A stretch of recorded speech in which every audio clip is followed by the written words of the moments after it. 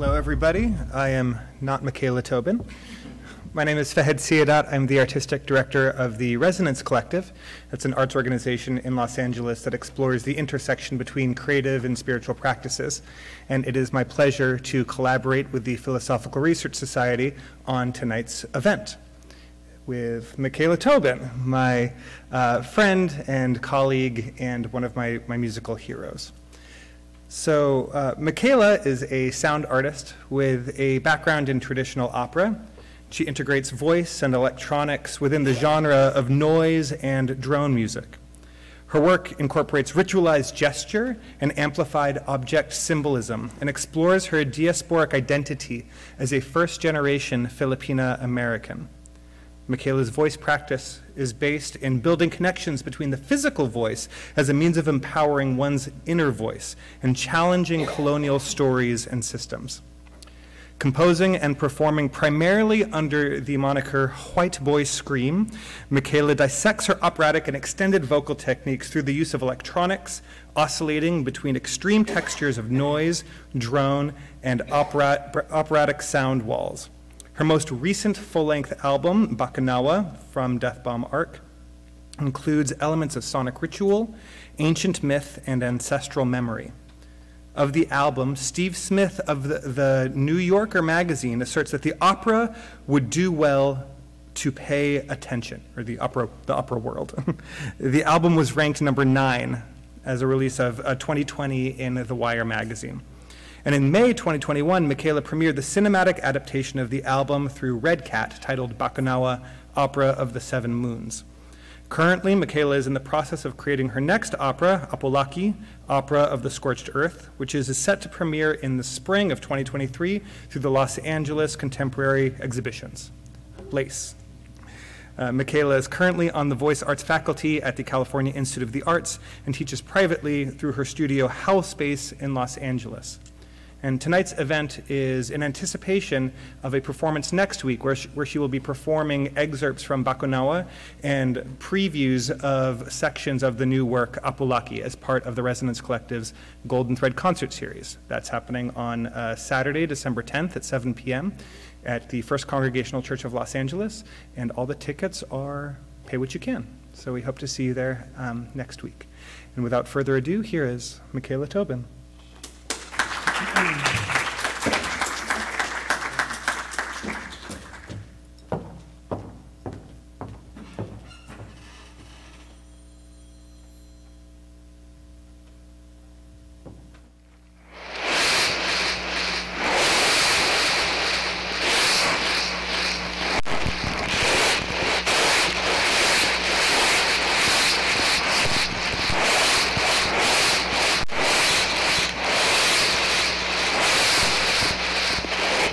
Perlas ng silangan, perlas ng kalangitan, kapag ika'y pinag-aaral ko, may pag-asa ba ako sa kaliwanag? Perlas ng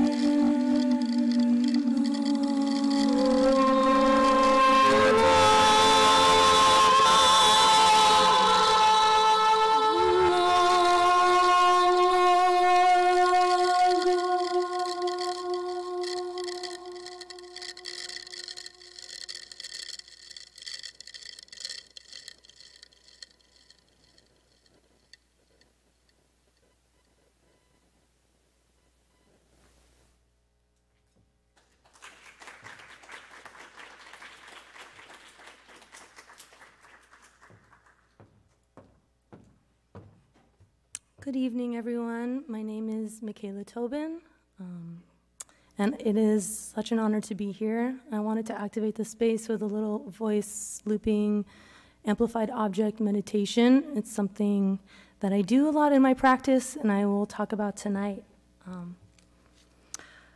I'd like to start the night off with some words of gratitude. I'd like to thank the Philosophical Research Society for welcoming me into such a legendary space. And I live right next door, so very convenient. Love a gig next door. It's an honor to be here tonight. Special gratitude to Fahad and everyone at the Resonance Collective for taking an interest in this work and sharing space and platform for me to present my music as part of their Golden Thread concert series next week at the beautiful First Congregational Church. Tonight, I have the pleasure of talking about the role of the ancestral voice in the work that I consider to be experimental opera. I'll be showing excerpts and sharing the history, context, and ethos behind these projects. I will leave time towards the end for questions and discussion. So, before I discuss what the ancestral voice means to me, what is the voice? This brings me to a quote by Filipino poet Sai Villafuerte from the Mythology of Filipino Identity, an amazing article that you can find online. To be truly Filipino was to be estranged, like a galleon without an anchor, drifting away with the ebb and flow of the ocean.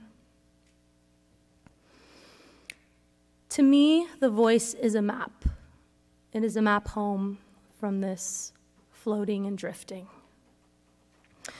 The voice is a map of our identity. It holds the joys and the pains of our lives. It tells the story of our lineage and our positioning in the world. Our voice reveals the changes that we have with age, and our voice is the relationship that can tell us a lot about ourselves and our history. The voice is an instrument of empathy. It is an instrument of power. And through my practice, I have learned to love the way that my voice feels in my own body. I love using my voice in community with others, whether it be in chismis or in song, or in some cases, the best cases, both. I use my voice to sound new operatic stories. I use my voice to honor my family's history, to honor my heritage, and to ask questions big and small. I use my voice to soothe. I use my voice as a form of meditation, and at times to make noise and to boldly, to loudly take up space. I even teach a class called Learning to Scream. I use my voice as an affirmation that I exist, that I matter, and that I cannot be erased. And a big part of my practice is helping others do the same. So, what is the ancestral voice? I think that's different for everyone, but to me, the ancestral voice is both literal and figurative. My voice represents the lineage of generations that have come before me and the generations that will come after me, my future ancestors. I am the meeting point of my past and my future ancestors. We all are. As an artist, I feel called to excavate and understand the history of my own mixed Filipino-American heritage and how the historical trauma of being colonized still plays out in our present-day communities, both in the Philippines and in the diaspora. I feel that the ancestral voice calls me to recognize, transmute, and find healing from the traumas through this work. In fact, a really big influence on my work is a thesis by Joanna Latorre called Decolonizing and Re-Indigenizing Filipinos in Diaspora. I read this thesis, I found it online, and it really influenced a lot of the work and ethos behind what I'm currently doing. I'll read this one quote from the essay, and talk to me after. I'd be happy to share it with you. She's amazing as well. I ended up reaching out to her after I read her thesis, and she's really lovely. Colonized people, like Filipinos, experience psychological and physical consequences resulting from processes of colonization, including physical, spiritual, and epistemic violence. Scholars developed frameworks such as historical trauma and colonial mentality to understand these harms, which pass from generation to generation of catastrophic and intentional violence that disrupts communal, familial, and individual health. Filipino-Americans experiencing mental and health disparities linked to these have higher rates of depression than Asian and white Americans, and nearly half of Filipina adolescents experience suicidal ideation, compared with 13% of high school students. So the information in this thesis really informs a lot of the fuel behind my practice. The ancestral voice is the burning desire within me to tell these stories, to reimagine them, and to bring them into our present day. I feel driven to create the thing that I see missing from the world around me. I am driven to create work that tells a forgotten story. I believe that all of our voices and our stories are woven together like strong palm leaf, and I am but one small part of that intricate pattern. The stories, or rather the voices of our ancestors, are our voices, and our stories will be our future ancestors' stories. My voice and the noise I make is a declaration that we as a people are still here.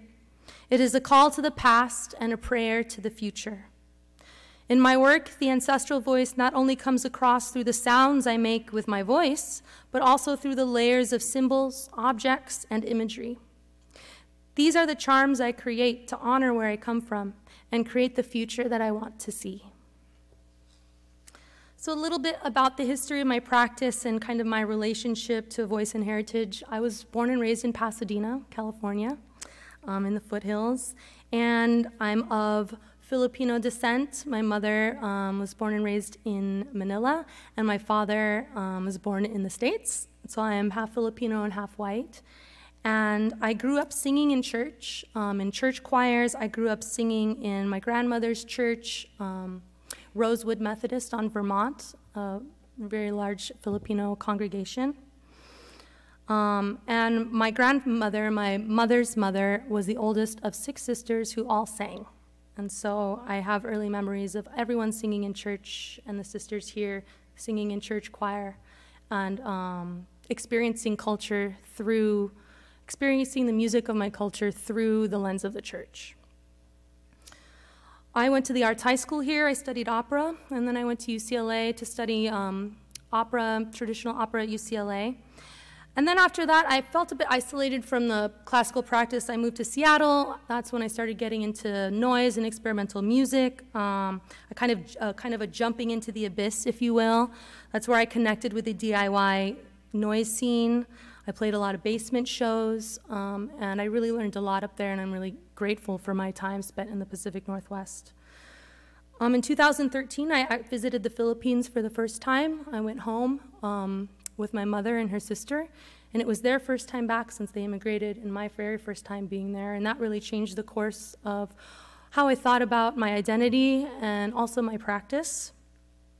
In 2016, I came back to LA, and I went to CalArts for my master's, and I'm still there teaching today. It was there that I started to imagine a new kind of opera, combining my noise practice with my operatic voice, and began to think about creating more large-scale interdisciplinary performances that I would call opera.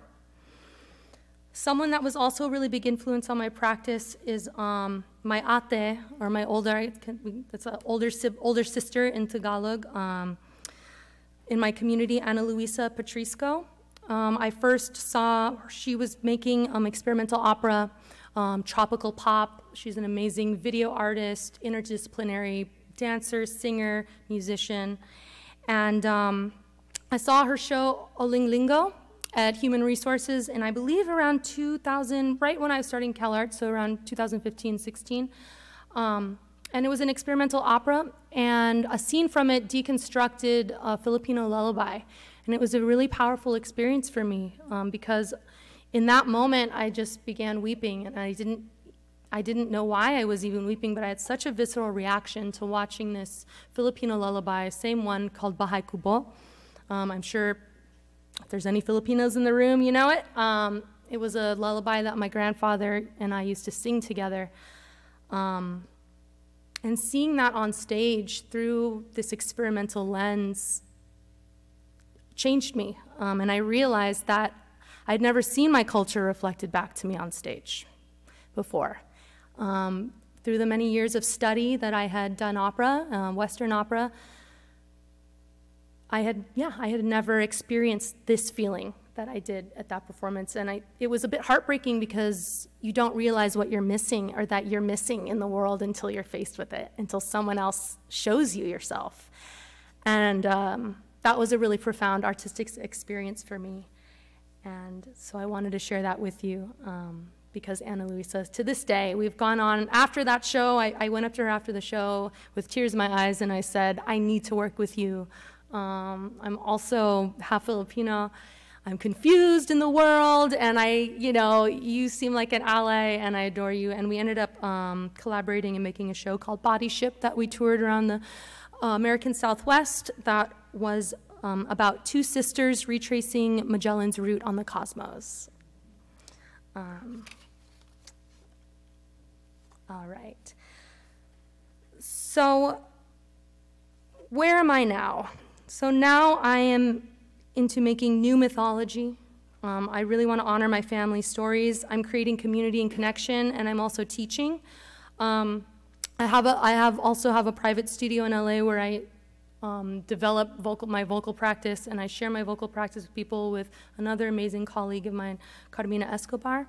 And it's actually right next door because we live next door. But yeah, House Space is where I really connect my voice and the empowerment of learning to love my voice into my teaching practice, and helping marginalized voices find their true resonance.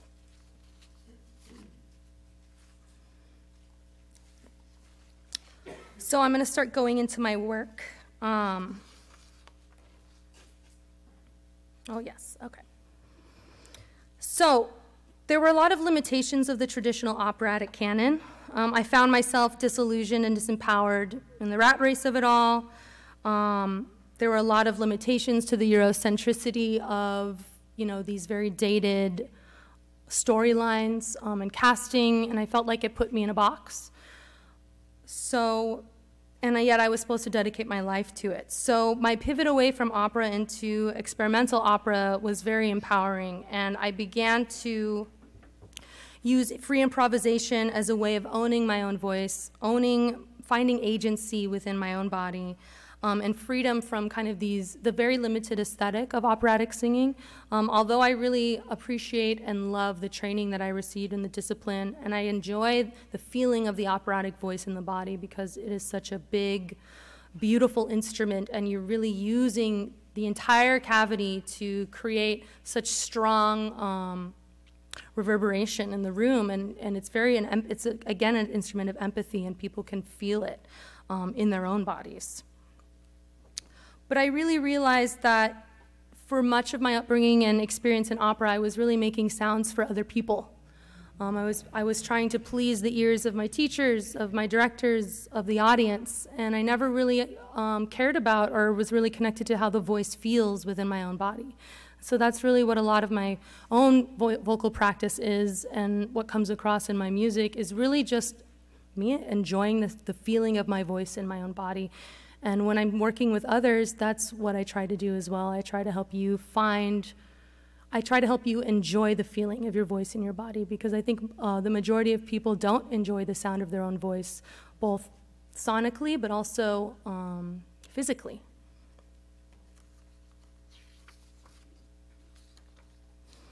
I use a lot of electronics in my work as well. I do a whole other lecture on the amplified voice, but just briefly, because this will go into when I go into the operas. I use a lot of electronics as well as on top of free improvisation. Electronics and amplifying my voice encourages me to take up sonic space. My exploration with noise music really helped me to activate myself in a way that I had never, in other situations have felt smaller or subservient. When I can scream loudly and amplify my voice and use distortion pedals and use all of these kind of non-beautiful aesthetics, I find a freedom in that and a power that I haven't found in other art forms. I use a lot of looping in my practice, as well as you saw in the beginning. Looping, I feel, is another form of activating the ancestral voice. Looping to me is a form of meditation. It's the way that I learn to enjoy the sound of my own voice. I think it's also a great practice in terms of developing harmony and developing one's ear. I also think symbolically, looping is a way that you have to deal with yourself, and you have to deal with the imperfections of your voice, because they get recorded immediately into this chain, into this circle that you have to build upon and respond to in real time. So that's why I use looping in my practice a lot, and I encourage a lot of my students to do the same when we're working with electronics, because to me it's a very deep form of sonic meditation. I also use a lot of field recordings in my work. Field recordings allow me to bring in other times and places, even if they're barely heard. Conversations oftentimes. There's a recording even of my own mother that opens the record that I'll get into later. And I love to create kind of these secret containers through which the music is being heard. I feel that those times and places are really integral to creating a sonic palette that is bigger than just notes on paper. So this brings me to my project, White Boy Scream, through which I developed these two operas that I'll be speaking about. White Boy Scream has been a project for about 10 years. After I saw Ana Luisa's opera and visited the Philippines, I began to think about my own heritage more and my positioning, my own positioning of these dynamics within me. And I created a record called Thou. And I want to talk a little bit about the imagery and the symbolism here. So Thou, the first track on it, is a deconstruction of my grandmother's favorite hymn called How Great Thou Art. And I deconstruct it sonically using 2 contact microphones, distortion pedal, and the imagery for it, and I'll show a little bit of the music video, but the imagery of me painted purple is to represent ube, which is a purple root found in traditional Filipino food. And for me, also being mixed, I never felt that I looked Filipino. You could never quite place me. And so I wanted to imagine that my roots, my literal roots, the ube root was oozing out of my skin and turning me purple. And that was the way that I felt like I felt really activated and in my own heritage. Let me see. Okay, this is where it gets a little, my PowerPoint gets a little sloppy, so bear with me. I have to exit this and then so I could show you the music video. Oh, maybe I can do this. No. Okay. And I'm going to play this, but we could maybe turn it down a little bit because I'm going to speak over it. So in this music video, I'm atop of I'm wearing pearls around us. So I'm in this 13-foot tall dress, and I'm covered in pearls to represent the pearl of the Orient, which is a phrase that is used to describe the Philippines. It's a mixed bag, that phrase. It can both be seen as a compliment, but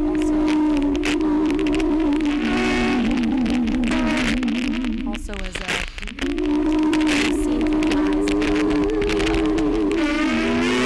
This dress also represents the opera singer, the classical opera singer, being on this pedestal, kind of in this ivory tower.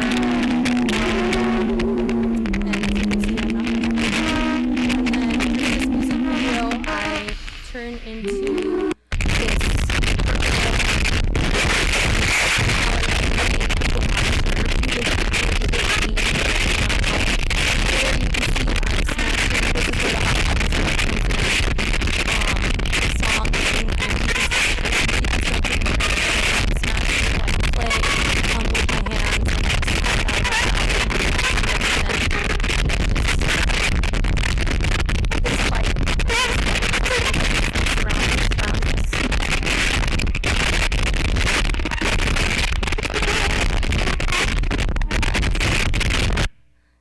find that on my links, but I want to keep it moving here. Okay. So that was the first, I think, ancestral voice that I've found in my work. Fast forward to 2020, the pandemic hit, and I had the opportunity to do a residency at Coaxial Arts Foundation. We love Coaxial. I decided to do a series of videos with their blue screen called Sonic Rituals for Decolonizing the Ancestral Voice, or Almost Songs of the Bakunawa, and this is a precursor to the Bakunawa story that I'll get to. I did 3 nights. On the first night, I did songs for my grandmother. So it was a series of kundiman songs. And kundiman, for those that don't know, kundiman are Filipino folk songs originating in an oral tradition. They became strongly associated with the Philippine Revolution and with nationalism. And singing kundiman for me is a way that I literally can connect with my ancestral voice. I have sheet music of kundiman from my grandmother and my great-grandmother and notes on it saying, this was your grandmother's favorite song. And so for my whole life, I've been asked to sing kundiman. And it was always this thing that was separate from my art practice and something that I would do at church or do at family gatherings. And so I felt like I really wanted to connect this and bring this into, break down all the walls or the perceived walls between these different parts of my identity and my life, and really showcase and celebrate these things. So this is a really nice quote about kundiman. Throughout the years, the kundiman, by its musical sound and text, encapsulates the essence of the Filipino history and character. It is a most heartfelt song to which Filipinos pour their deep profession of devotion and aspiration. And I'm going to play a little of that, and there's a lot of different symbolism that you'll see.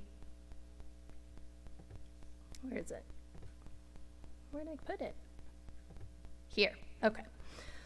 So I'll play a little of the kundiman. Again, I'm in the white dress. It's kind of a thread in my work. Madaling Arao is one of her favorite kundimans. My dear friend and collaborator, Rhea Fowler, strings and arranged and performed all the string parts.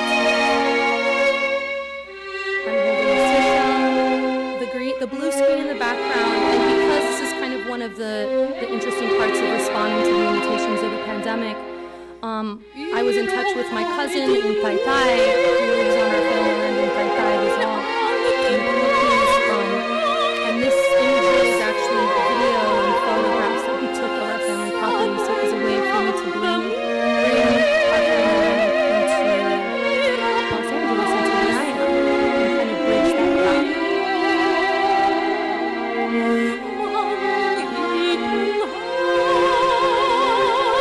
The songs are really beautiful.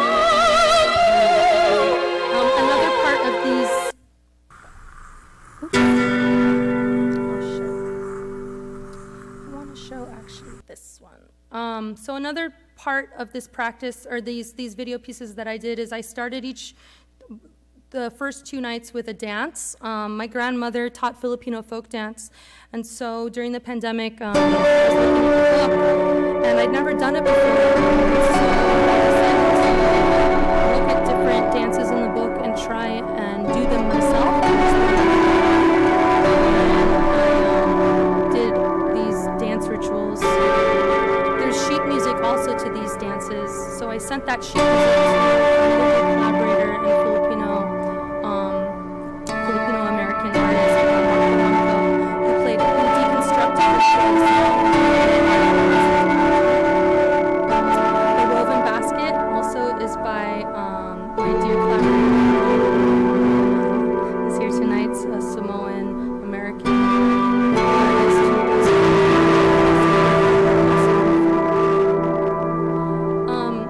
For the blue screen for this, I mixed background imagery of interlacing imagery from Taytay Rizal and my mother's garden, because I wanted to create lands that I feel very tied to. And the thing I like about these dances is I'm learning it, I'm reconnecting to this myself. I'm rediscovering this part of my heritage for myself, and it's clunky and it's slow. It's not how it's supposed to be, but I'm figuring it out as I go. These rituals.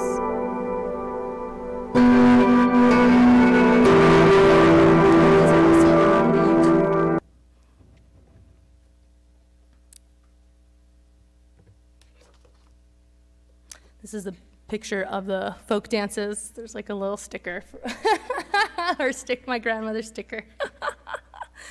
Bugs Bunny, I guess. This is a screenshot, and I wanted to show. I filmed my parents standing in the backyard waving, and then that became part of the blue screen and was going back and forth. I just think they're so cute. All right, so this brings me to the album that I based the first film off of. So Bakunawa. Bakunawa is a sonic bridge to my motherland. The album is a sonic retelling of the story of the Bakunawa. The Bakunawa was a moon-eating serpent, a pre-colonial mythological creature of the Philippines. And the Bakunawa, the story goes that the Bakunawa rose from the ocean, mesmerized by the light of the 7 moons in the sky. Bakunawa ate 6 of them, and upon engulfing the 7th, the people came out and started banging on metal and making noise and calling for the Bakunawa to leave the 7th moon or give the 7th moon back in the sky. And the Bakunawa does, and it's the creation story of the first lunar eclipse. I found this story on an online archive of pre-colonial Philippine myths, and it stuck with me. And I guess you could say it was one of those light bulb aha moments. And I became completely obsessed with it. So this is the album art for the Bakunawa. As you can see, I am inhabiting the role of the Bakunawa, or I'm turning in. I'm sitting here on a peacock throne. A peacock throne is kind of a famous chair that's made in the Philippines that became famous in the States, first like in silent film era, and then the Black Panthers famously have a lot of photos showing love the peacock thrones. And one day, hopefully, I'll own one too.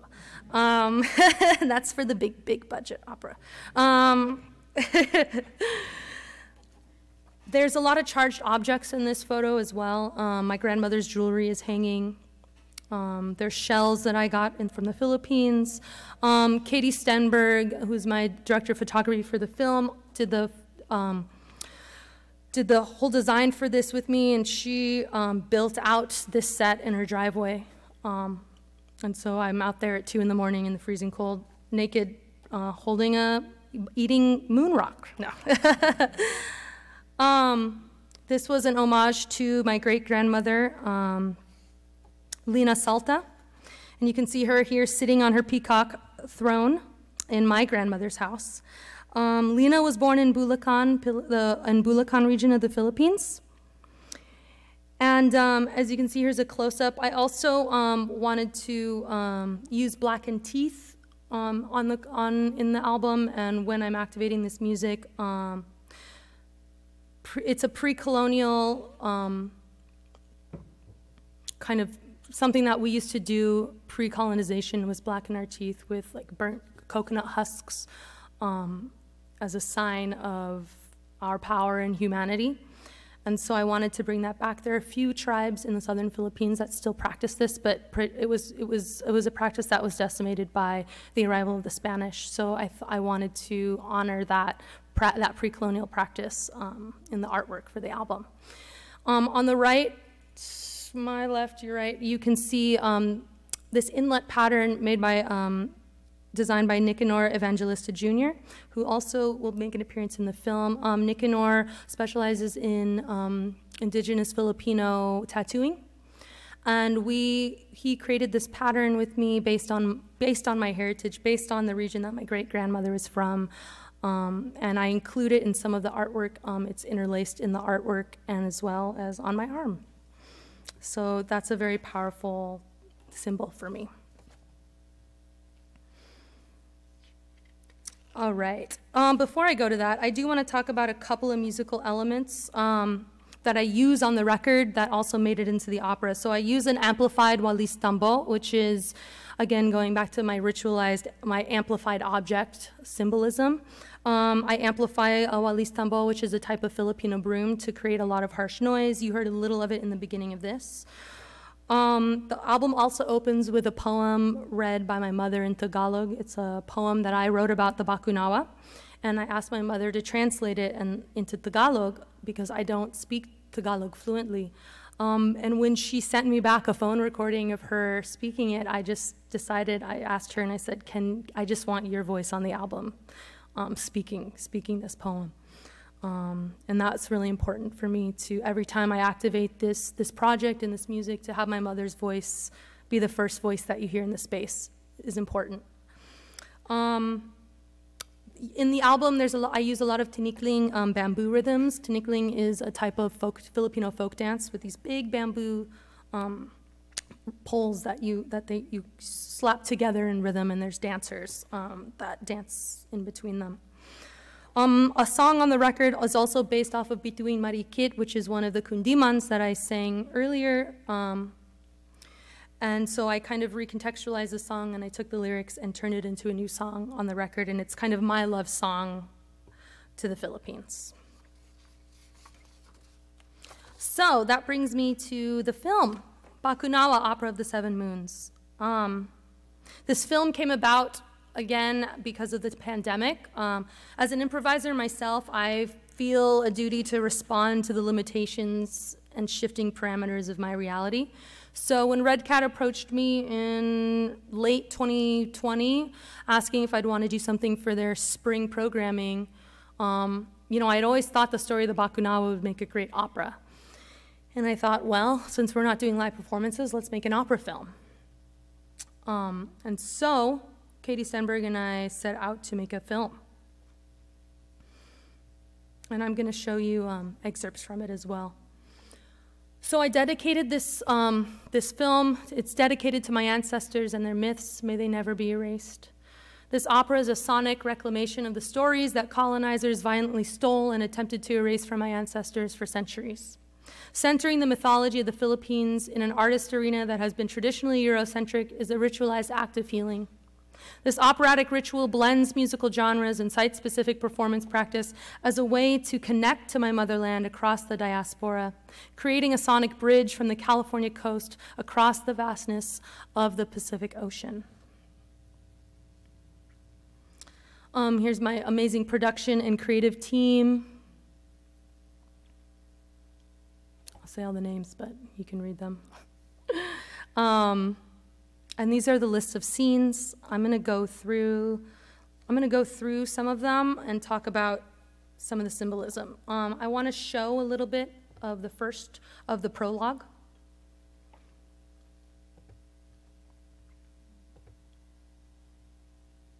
And I'm gonna talk a little over it.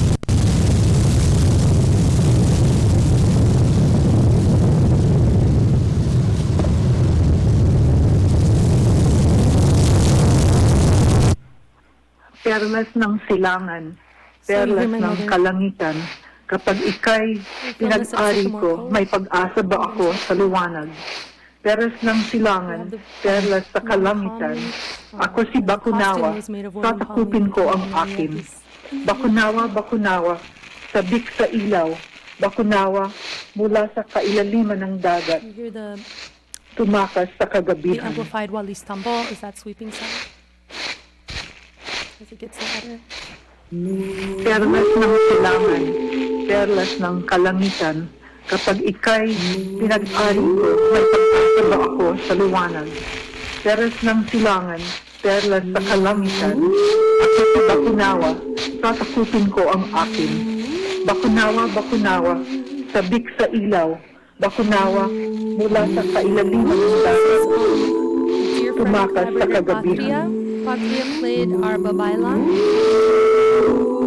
Babaylan is a Filipino perlas ng silangan, perlas ng kalangitan, kapag ika'y binag-ari ko, may pag-asa ba ako sa liwanag? Perlas ng silangan, perlas sa kalangitan, ako si Bakunawa, tatakupin ko ang akin. Bakunawa, Bakunawa, sabik sa ilaw, Bakunawa, mula sa kailaliman ng dagat, tumakas sa kagabihan. The dress I'm wearing is made of piña cloth. Some of it is my grandmother's cloth. Others were reappropriated barongs, which are traditional Filipino shirts.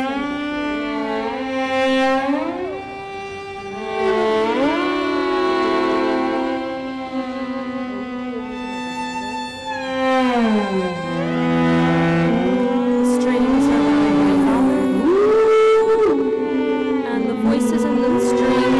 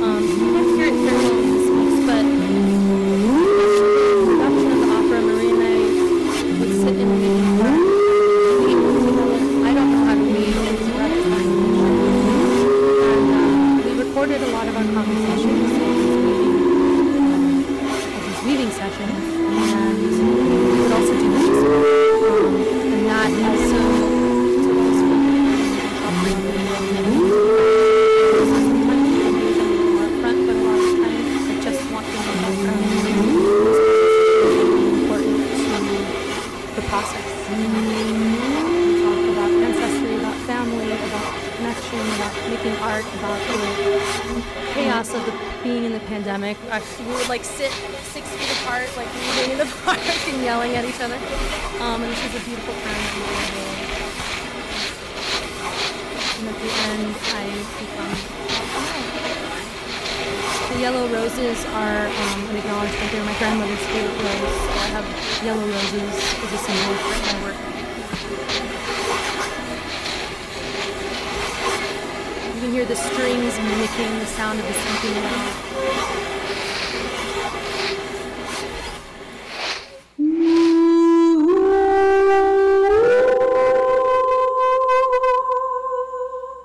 Perfect, and I will pause it there.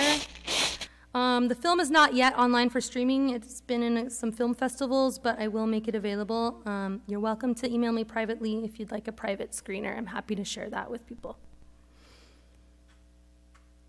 So I'll talk a little bit more about some of the symbolism and the ancestral voice throughout this work. In the moon aria, so this is a picture of me from the devouring scene, but the moon aria is the next scene, and it is the only element of operatic singing that is present in the film, both on the album and in the film. It takes place within the opera wall, in the confines of the institution or the theater. We filmed it in Red Cat. And musically, I quote Rusalka's Song to the Moon by Dvorak. I wanted to pay homage to the operatic tradition that I also come from, and I felt like that was a nice way to connect the two arias. The next scene is the devouring scene, which this is a still from, where I devour the 6 moons that were beautiful light sculptures made by lighting designer Kirsten Hovland. The devouring scene is a scene that's really the only. It's a dance with these sculptures, and the harsh noise in it is, again, the emergence of the amplified Walis Tambo, and strings by Rhea Fowler. And then we go to, we go to the community scene, which is when we're suddenly outside, and I wanted to bring the opera from the kind of institutional theater or opera house. Okay, the original version, I wanted to rent the opera house downtown because there was no operas happening there during the pandemic. So I thought, why could we film at Dorothy Chandler Stage for a day? But it was a bit out of my budget for this for this round, turns out. So we filmed in Red Cat, which was extremely lovely. But I wanted to. The symbolism originally was to feel that Bakunawa began in the confines of an opera house and then burst out onto the shore, if you will. In the community scene, and I do want to show an excerpt of this, the community scene is the only scene in the opera where we used live sound and singing. 2 wonderful musicians joined me, Nicanor and Dion, who play the agong, which is a traditional Filipino gong. And let me go back to it. And I'll show a little bit.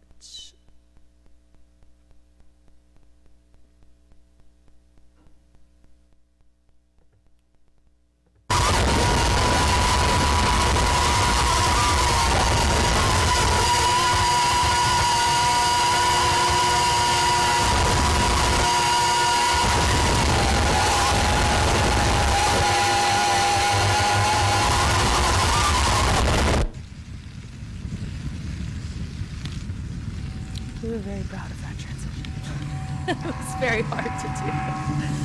So this is the community scene. We filmed this outside at night. We have Mark Galanco and Sharon Chohi Kim as the community members. And we're back with this fire.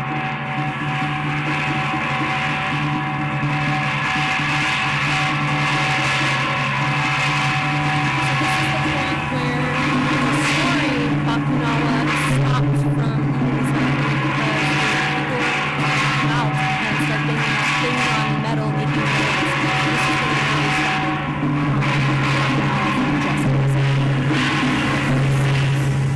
And again, there we have the Walis Tambo returning as a symbol, as a charged object. I also like the idea of sweeping sand.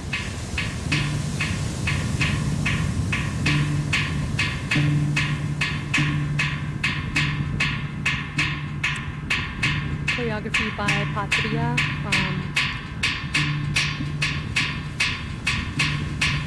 With collaboration from Jay Carlone, who's going to be in the next one.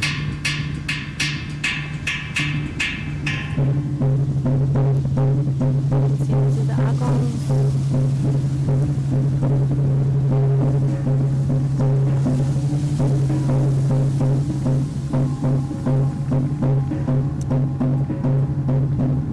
The movements and the shapes, the bodies were also pulled from Filipino folk dances.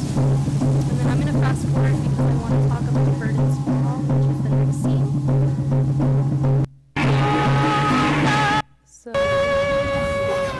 So Burden's Fall is important because musically it's my response to Kipling's poem, The White Man's Burden. If you don't know, it's a poem kind of lamenting the white man having to colonize the Philippines. And it's being kind of the white man's, couching it as being the white man's burden to civilize the rest of the world. And so this piece, the music for this is a response to that, and I loop the phrase, "Let your burdens fall, we are blessed and free."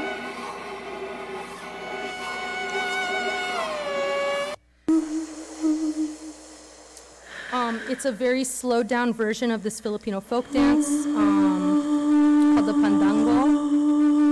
It's a Filipino folk dance that was from the Spanish, derived from the Spanish. But in our version, I wanted it to be a dance where we're reclaiming our light and we're giving the candles to each other.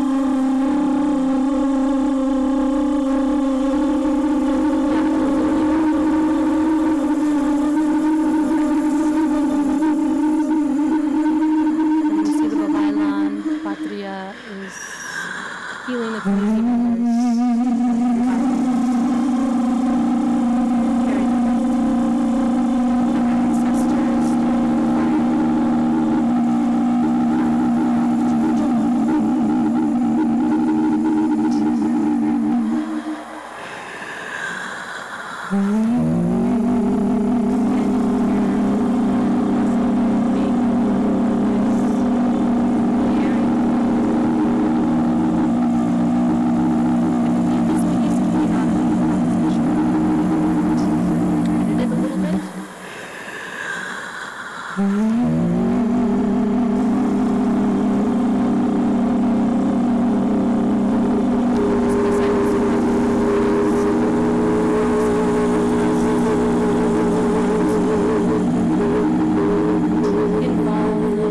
What we were going through in that time as a collective.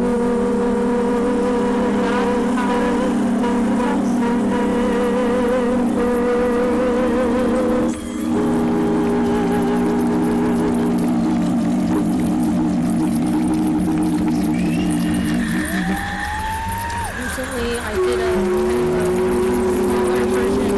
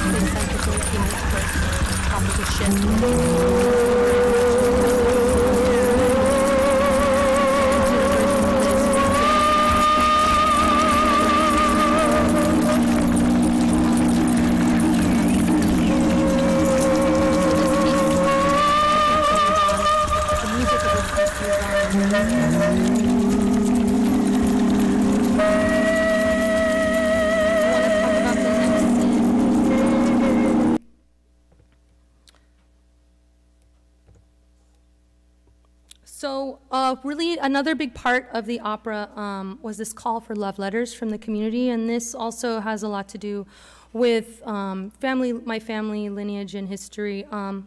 Aside from the fact that I feel like in the work that I make, I want to include community voice somehow. It feels very important to me that the work isn't just about like a sole person or about my own identity or experience, but that I can kind of share that and lift others up in the same way. And I think it goes back to this Filipino sense of kapwa, which is community and family, and that we are all one together and connected. So during the making of the opera, I put a call out to the community for love letters to be woven into the sonic and material fabric of the opera. And this was the prompt for people. Write a love letter to yourself, to someone you miss, to your community, to a stranger. Write a love letter to our collective grief, to our collective joy, to our collective unconscious. Write a love letter to your ancestors, to your future ancestors. Write a love letter to your chosen family. Write a love letter to someone you've forgotten, to someone unseen. Write a love letter to someone you haven't met yet, to the you haven't met yet. Write a love letter to the person you're leaving behind. Write a love letter to the person you want to be.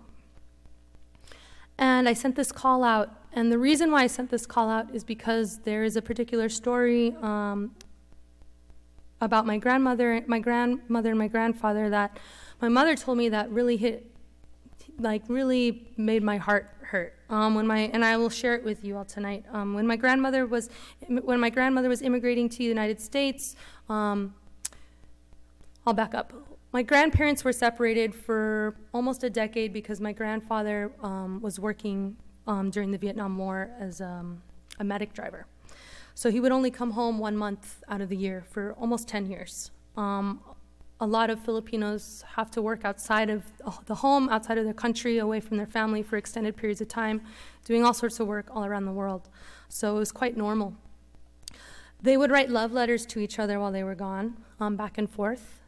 And by the time, after the war, and by the time they were ready to immigrate to the States, my grandmother had a suitcase full of these letters. She could not bring that suitcase with her. There was just too much stuff. And so my mother has a memory of watching my grandmother burn these letters in a bonfire in her backyard. And so I wanted to honor that scene, and that you know, I feel like that is such a representation for so many of us who are first generation of the sacrifices that our families made to get us here and to get us to where we are now. So I wanted to honor that sacrifice through this art. And so I put this call out, and the letters that I received from people were just, I received physical letters, I received collages, I received voice memos, and for the sixth scene of the opera, the palayain, which means freeing, to free oneself, or to be freed. It's a scene in the opera where Bakunawa sets the moon free, and the first lunar eclipse is born. In that scene, we burn the love letters that were sent to us, and I had everyone on my cast and my crew write a love letter also while we were filming, and we did a ceremony of burning these love letters in the fire. So the last letter, and it was the first letter and the last letter. So the letter I'm holding in the first scene is the last letter we burn in this scene, and it was a letter that my mother wrote to her grandmother. Because I also sent this prompt to my family. And she gave me the letter, I think it was the night before we went to go film. And I won't say what's in it. It's very personal to our family, but it really was this beautiful, charged object, and it felt like such an honor to have that be a part of the piece.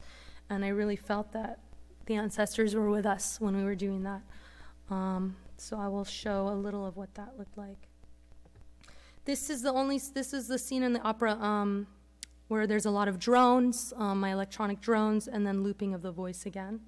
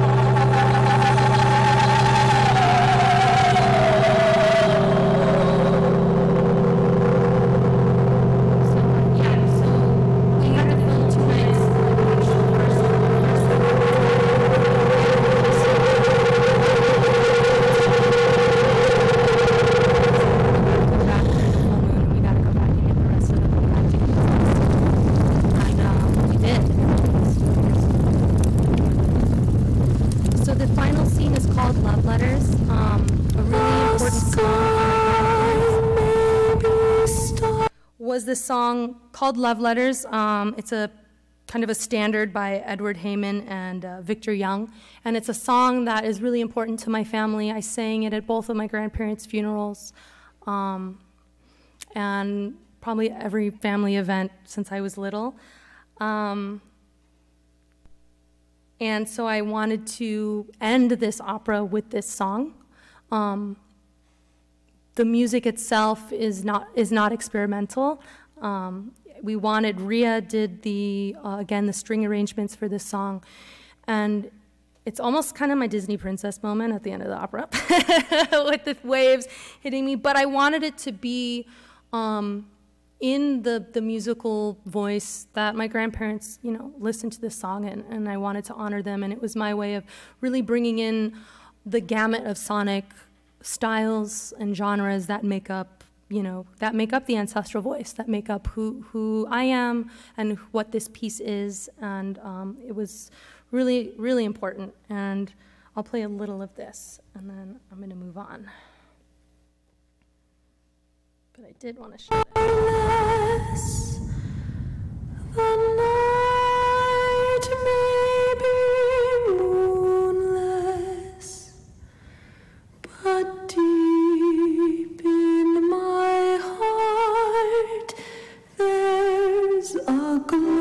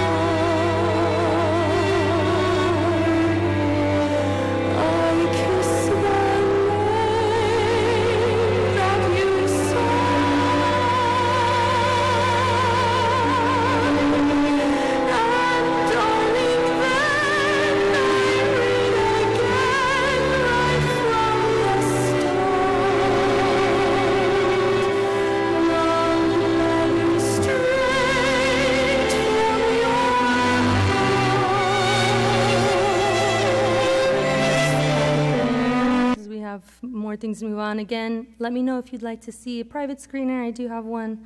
Otherwise, in the next year, it'll be on the interwebs.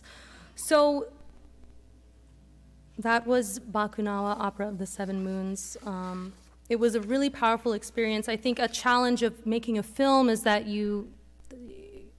it's so tedious that oftentimes you don't feel like you're maybe in the you're not able to kind of be present with the performance. But something really amazing about not only the challenge of filming this during a pandemic, but also kind of just the location and the timing and the weather and everything. But in that moment at 2 a.m. 50 degrees outside, I'm singing my grandparents' love song to the full moon on the ocean. To me, that was one of the most powerful artistic experiences and just, ancestral experiences that I've ever had. So I'm really grateful to everyone on that team that made that happen.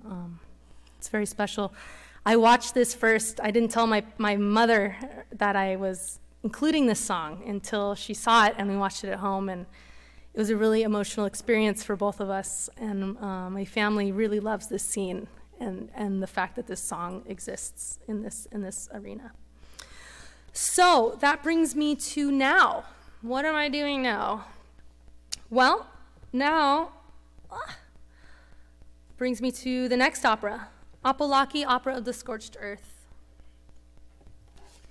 This, Apolaki was a track on the Bakunawa record. Apolaki is the pre-colonial god of sun and war, who has his own story, and I wanted to, I also wanted to make an opera about him. So while I was making Bakunawa, I got the opportunity to make the film. I mean, make the next opera, make this. And so the planning began. It's going to be set to premiere in June 2023, and I'll give more info about that. But before I get ahead of myself, so the idea of this opera is based off of this quote.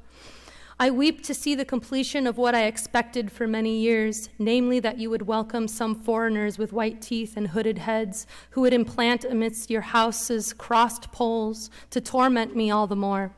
I am leaving you to seek people who follow me, for you have abandoned me, your ancient lord, for foreigners. And this is a passage that someone wrote kind of based from the idea, from the perspective of Apolaki leaving the Philippines or being displaced from the Philippines because of Spanish colonization. And the way that, you know, we lost, that was the point, that we lost a lot of our stories, of our identity, our pre-colonial identity. And so I felt really drawn to kind of build a story and an opera around Apolaki. Again, Apolaki is the god of sun and war. In this story, in my opera, Apolaki is displaced from the Philippines due to colonial invasion and subsequent erasure. Apolaki then finds themselves in the middle of the Mojave Desert, lost and alone. They must make a new home, but on whose land?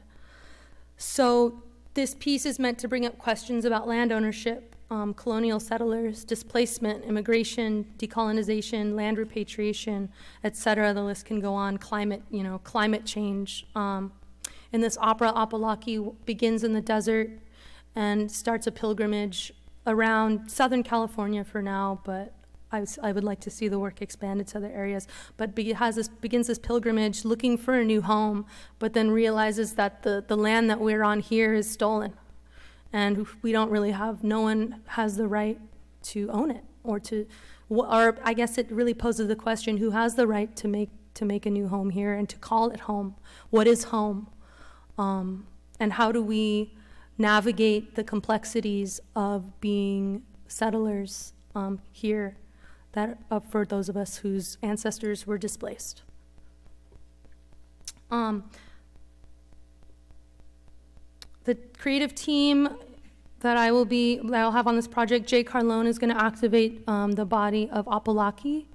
And Carlo Maghirang is going to be doing the environmental set design. So it's a Filipino creative team, which I'm really excited about. The three of us have worked in different capacities together before, and we're going to embark on this new adventure together. So the locations, I imagine there'll be 3 performances. The structure of this opera, there'll be 3 performances. The first one, I imagine Apolaki in the desert at sunrise. It'll be a sunrise performance or activation.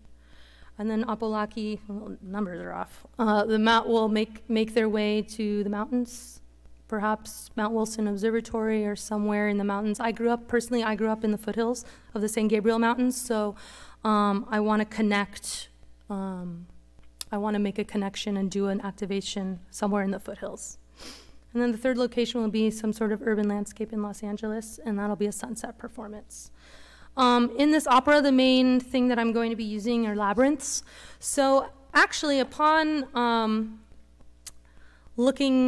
I've talked a lot about looking at my Filipino heritage. I also, you know, I am half white, and I do have ancestors from Ireland and Germany, and I was reading up on like Irish stuff.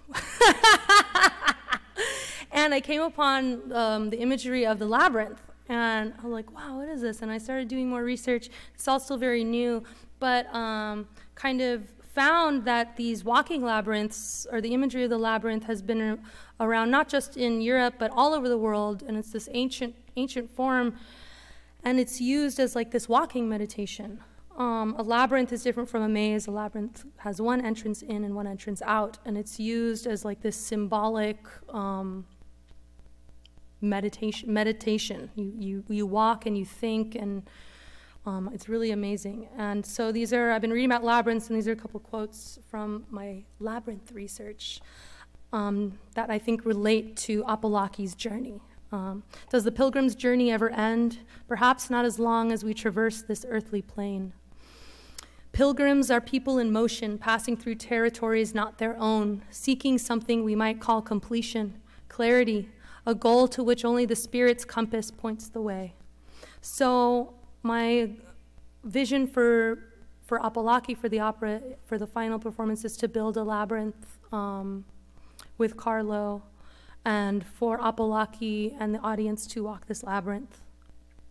I want to play with ideas of reimagining the shape of a labyrinth. This is a very classical shape from Europe, and I'm wondering if there are ways through which, you know, Carlo and I can reimagine what this pattern and shape might be, and how we can connect that to Filipino identity and symbols found in the Philippines and pre-colonial Philippines. So you're seeing this before Carlo's seeing this.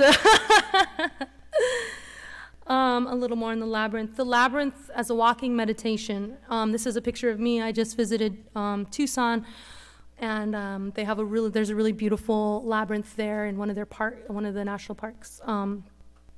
So I had a really profound experience with that. The labyrinth as a walking meditation is a symbolic gesture of immigration, of displacement, searching for a new home, trying to connect to source. Walking is the main driving force of the opera. Both Apalachi and audience members will walk the labyrinth path. So that's where I'm at with this idea of the labyrinth. The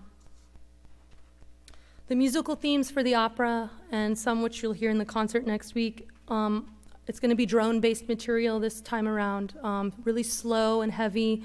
I keep thinking about mimicking the geology of time through subtle, patient musical gestures.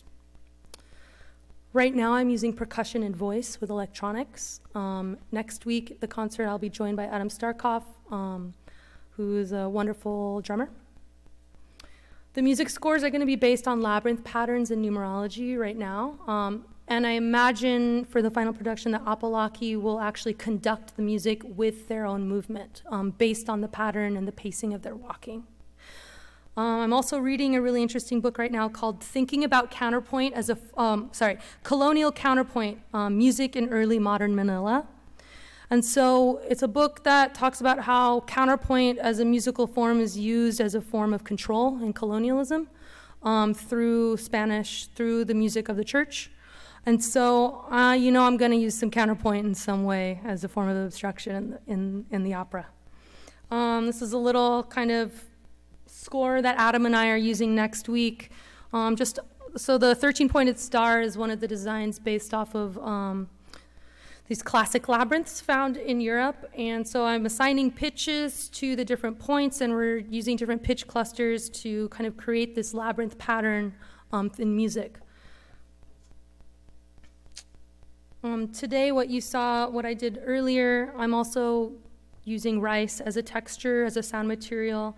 Amplified sprinkling of rice, perhaps a trail of rice like breadcrumbs.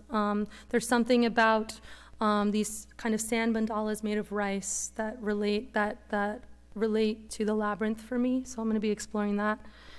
And it's interesting, it's something that Jay and I really connected on. Jay just finished his own piece at Red Cat titled Novena, in which he dragged a 50-pound bag of rice and filled it into a punching bag and did this beautiful dance with the punching bag, and I did the sound design for that. So both of us feel really connected to rice's material.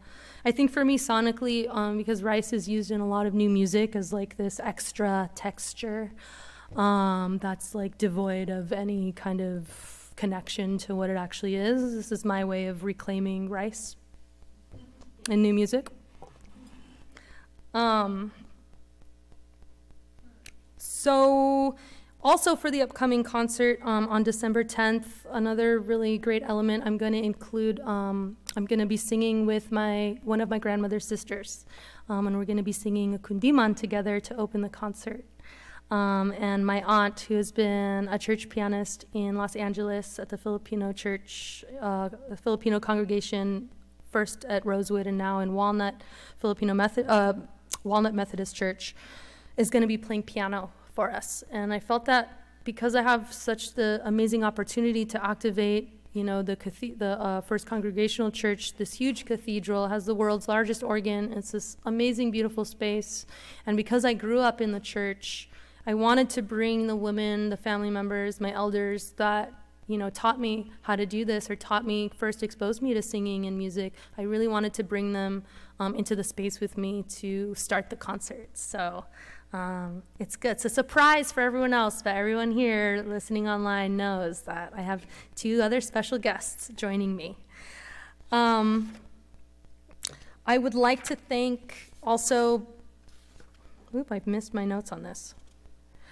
Before I end tonight and I leave some time for questions, I do want to give, again, deep gratitude to the Philosophical Research Society, to the Resonance Collective, also to the MAP Fund and the NPN Fund and LACE and Outsider Fest for supporting this new work, for supporting Apalaki. If it wasn't for all of them, it wouldn't be happening. So yeah, come see us December 10th, and then watch out for us. It will be premiering in June of 2023 in a desert near you. Thank you so much.